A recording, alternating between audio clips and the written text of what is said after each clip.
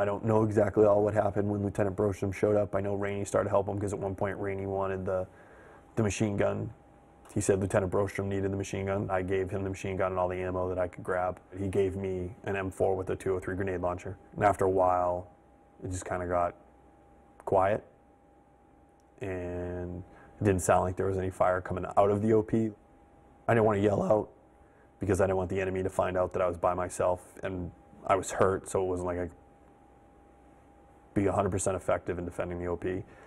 So I crawled around and I looked on the lower terraces and I saw that, I don't know who it was, but there were guys dead down there. And then I crawled south towards our southern position. I looked up into what we called the crow's nest, and it didn't look like there was anybody in there. And then I crawled into the southern position and no one was in there, and just kind of realized that I was by myself. And so I crawled back to the northern position. You know, I'm by myself, I'm wounded. What do I do now? What I remember thinking is I just thought I couldn't leave. The reason why, I don't know. I definitely felt like I thought it was my time.